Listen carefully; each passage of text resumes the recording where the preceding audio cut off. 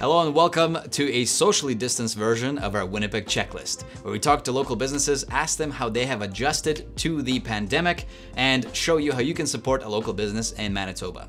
Today we're talking to Nonsuch, who's a local brewery. We picked up some of their beers and their charcuterie board through curbside pickup, and we're gonna talk to Logan from Nonsuch and ask him all about it.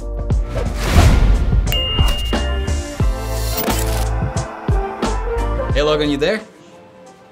Yes, I am. Howdy. Hey, how's it going? I am swell. How are you today? Very good, thank you. So, super excited for this. I actually am a big fan of you guys. I've been there plenty of times, love all your beers, so I'm really excited to try everything you guys have supplied us today. But before we dive into that, tell me a little bit more about your business and how you've adjusted to the new regulations, and how can Winnipeggers support you at this time? Certainly. Well, obviously it's crazy times, and COVID has provided us with the opportunity to pivot a number of times, and we're lucky. Nonsuch, we have a really solid team, and we're always able to execute on new endeavors in a relatively efficient manner. So actually in March, once we found out that the city was going into lockdown, within one day, two of our founders were able to build and online our website and our online store. So obviously, there was the reduced capacity in the restaurant, and then there was a time where nobody was allowed to be in the restaurants, like now. So we've kind of put a lot of our energy and effort into providing a really good online experience. So we have curbside pickup, where you can, go onto our online website, order beer, order food, come in and pick it up, and then we also are offering home delivery. So home delivery has been great. Obviously, it's easy for somebody to head on the website. You put your beer order in, and above $50 you get free shipping, and we do same-day delivery. So if you get your order in before 2 o'clock from Tuesday to Saturday, we'll deliver it the same day. That sounds like I'm gonna have to take you up on that, especially on a Saturday. Yes, it's been really good, actually. You know what? Winnipeg has.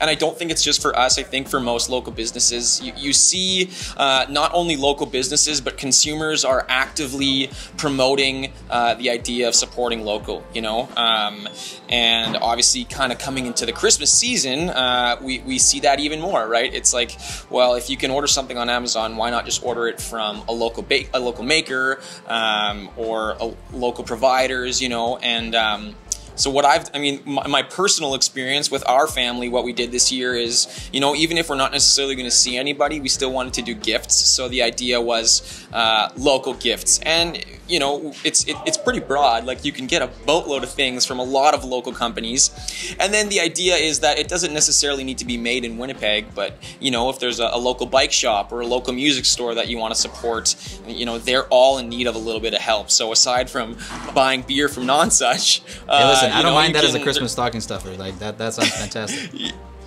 Yeah, exactly. So, and we actually, this has been a really good chance for us to do a lot of experimentation. We started a barrel aging process about a year ago, and over the last 8-9 months, we've been slowly rolling out small batches of beer. So they're about 180 to 200 liter batches, and they're barrel aged. So some of the beers are aged in whiskey barrels or bourbon barrels. Yeah, so actually one of the beers I brought you today, the Chambière. So we just released another version of it this week, and it was aged in a Riesling barrel with wine must for a whole year. So, the idea of taking something and, putting it away, forgetting about it, and then, take it out a year later, and you can really see how flavors have changed and how flavors have flourished and grown, right? Sounds like we'll have to do another one of these in about a week from now. Yeah, exactly. Okay, fantastic. Yeah. So let's dive in here. So what do we got? We'll start with this one, the closest one to me. So the raspberry. Okay. Okay, so tell me more about this one. Wait before you open it. Oh, okay. I didn't open it. Okay. Good man. So let's start with the Chambière, actually. Okay. Yeah, you're the expert. And this is because it's I just want to make sure that we don't wreck your palate. Oh, okay.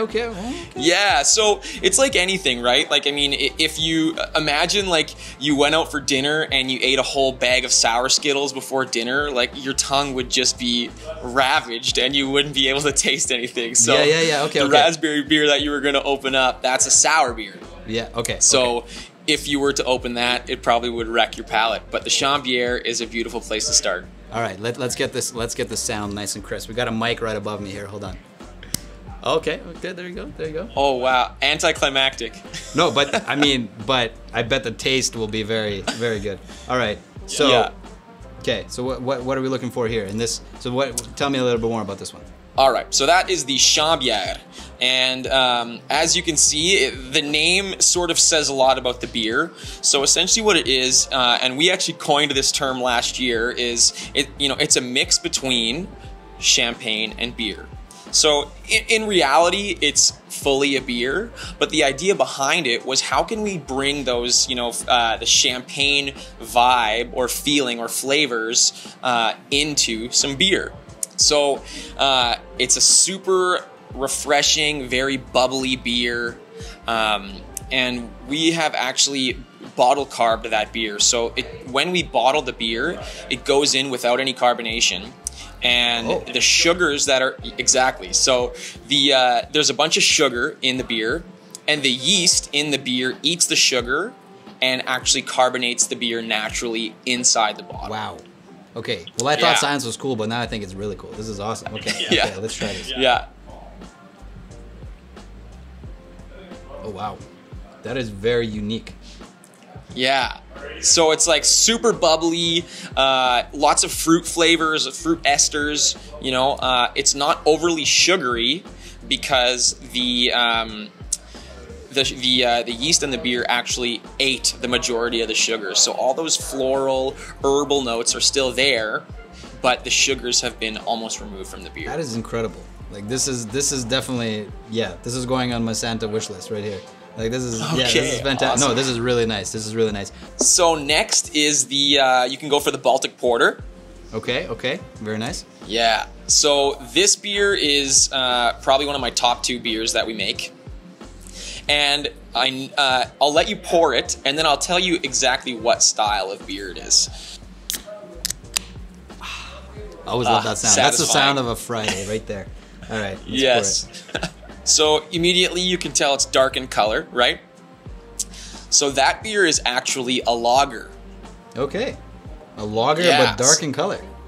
Exactly, yeah. So the Baltic Porter is, it's a dark lager, you could say. So without going into too much detail about the brewing process, the reason this beer is that color is because we've added roasted malt to it, and the roasted malt is what's going to give a lot of this beer its flavor. So when you put roasted malt into a beer, you're going to get those super roasty flavors, chocolatey flavors. I always feel like I get kind of like a maybe marshmallowy flavor out of it, but maybe that's just like my mentality of like roasting around the fire. Who knows? Nice. Okay, let's try this. But a very approachable dark beer. Oh, that is chocolate and marshmallows right there. Yeah. But you know what? I'll tell you honestly, I'm not a big fan of dark beer, but this is actually, like you said, it's very approachable. It's a very good term for. Yeah. Man, you said you're in sales for this company?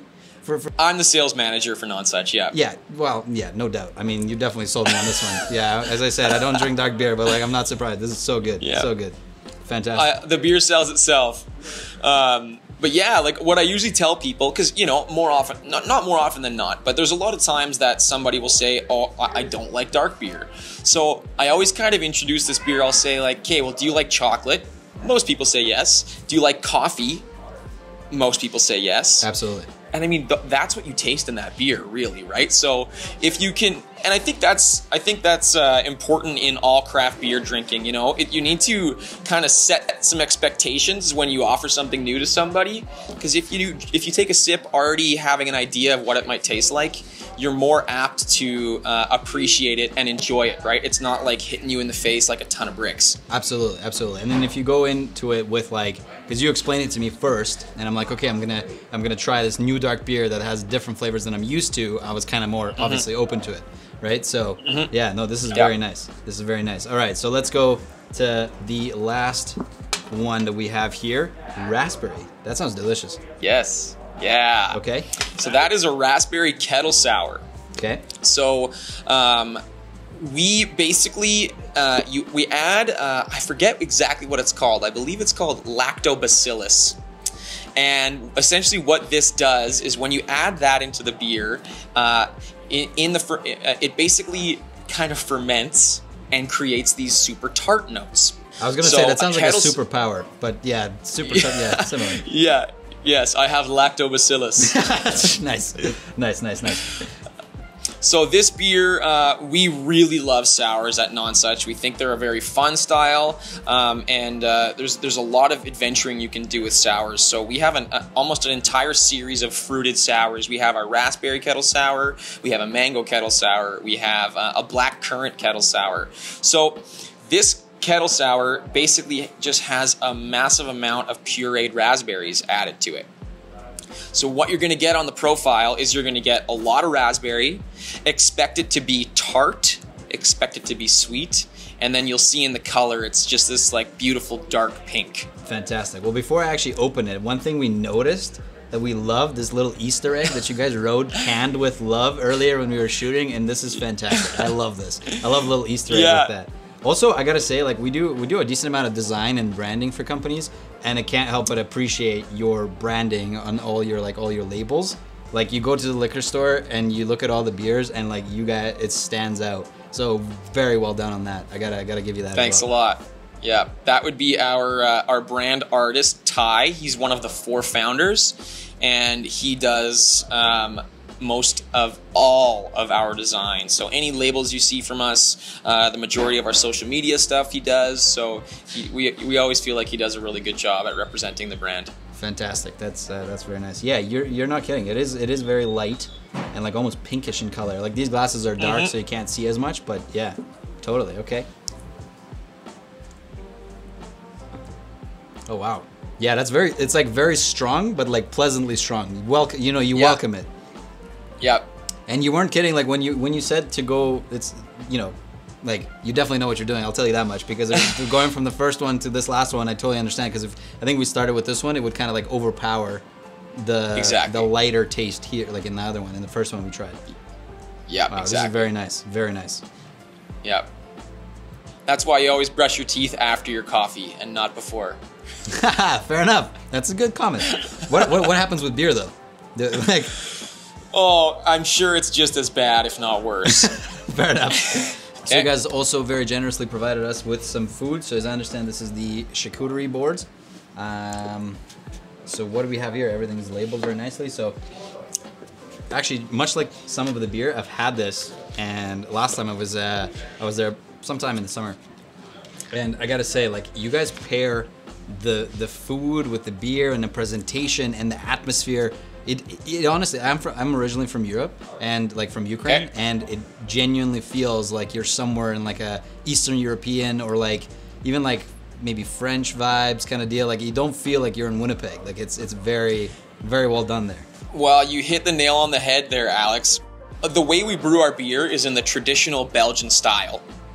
So almost all of our influence comes from traditional European or Belgian style ales. And Matthew Sabourin, our president and one of the co-founders, he really found the majority of his inspiration for Nonsuch when he was in Europe having those types of experiences. Yeah. And I gave you the Baltic Porter, and that would be one of the beers that we pair with the charcuterie board. Oh, okay. Let's bring the Baltic Porter back in the studio. Yeah, so you guys offer some food as well for curbside pickup and delivery. Tell me a little bit more about what kind of food items you offer, so outside of the charcuterie board as well. Well, I'll give you a little bit of history on the charcuterie, and then I can dip into everything else. So we make all of our charcuterie meats in-house, and all of our meats... I'm going to quickly interrupt. I got to say, I love the show for talking to enthusiastic people like you, local business owners, much like myself. but also to experience how everybody has adjusted to the situation. Like, this is fantastic. But sorry to interrupt, I just had to say that. No worries. Yeah, of course. You know what? We are, once again, being a local business, we're always trying to support local business as much as we can. So all of our meat is sourced locally. Our pork comes from a local farm called Zinn Farms. And our head chef, Tyrone Welchinski, he cures and makes all the meats in-house. So we have certain meats that will dry and cure for, you know, up to 18 months. We'll have meats, yes, curing. So everything you get, you know, it's made in-house. He's always being creative and trying to come up with a new type of meat. You know, on your board right there, you have the copa, which is pig neck. There's chorizo, Diablo salami, hunter salami, and sopressata. And you know, that's just 5 of the sometimes 16 options we have for the charcuterie board. And fun fact, we actually work with Zinn Farms. I actually know Stefan and his brother quite well. So we worked with like Red Ember and like with Winnipeg, like yeah. So okay, of course, yeah, I love those guys. Yeah, that's fantastic. Yeah. I love Winnipeg, and I've had the GOB from Red Ember a number of times. Same here. So yeah, on top of that, we also have a burger that we offer for takeout, and there's been quite a bit of hype around our burger. We call it Le Burger. Okay. And it's just a super simple burger. You know, it's a nice chuck patty on a nice roll with, I believe there's a dill aioli, some old cheddar, and caramelized onions. It's very straightforward, but we've learned to love it, and everybody else seems to really love it too. I think you're making cheeses as well. Yeah, I've probably had one too many of those burgers, or like 30 too many.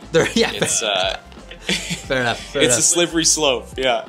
And then we always try to bring in some fish-based offerings as well, or some sea offerings. And Tyrone, our head chef, he actually is he's friends with somebody in the Atlantic Ocean, and it's a fisherman. And we get all of our fish from.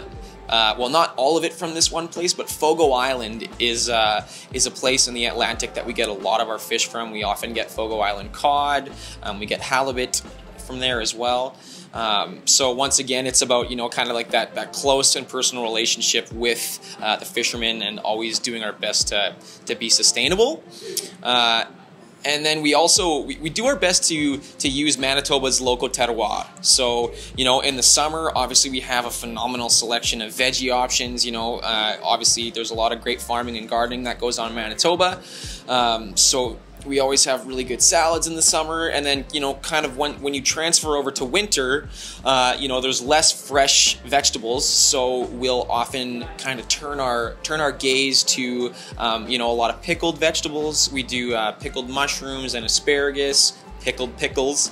And then we'll also, you know, root vegetables. We try to use our best. So we're always trying to put the smallest amount of strain on the system, right? Like if we don't need to bring in vegetables from across the country or across, you know, internationally, then we'll do our best not to do that. Yeah. All right, Logan, well, we have to wrap up here, but this has been an absolute treat, and I was genuinely looking forward to speaking with you and trying everything you guys have to offer. So just to wrap things up, what, in your opinion, how can Manitobans kind of support local at this time? Well, you can do your best to, you know, obviously buy local. If you can buy groceries from small stores, you know, Vic's Market on Pembina Highway, New Bothwell in St. B. Buy your coffee at local coffee shops, Tom Bargain, Café Postal, Parlor. You know, if you're having holiday celebrations just in your house, if you can buy gifts locally, you know, you're doing something for your local economy. Buy local beer, buy local booze. And, you know, do your best to support local. I buy at least one local meal a week. So, just, yeah, you know, if you can take a step back and go, well, if I can purchase something locally, why not, you know? Yeah. What's the best place people can support Nonsuch? Your Instagram, your website, and how can people order curbside or delivery? So head to www.nonsuch.beer, and you can place an order for pickup, or you can place an order for home delivery, and we'll likely get that delivery within 24 hours. We'll have it at your front step. Fantastic, fantastic. Well, Logan, this was an absolute treat. Thank you so much for your time. Thank you for the generous tray here of deliciousness. And I'm just gonna work away at this after the Zoom call is over, so don't mind me. Yeah. But thank you for your time. It was great chatting with you, and we'll be in touch soon. If you enjoyed this episode, be sure to subscribe to Prolix Media on YouTube at Prolix Media, as well as follow us on Instagram. And if you have a local business that you think we should do something like this with to support them, to promote them, please do comment that below or send us an email at team@prolixmedia.ca. And we'll see you next time.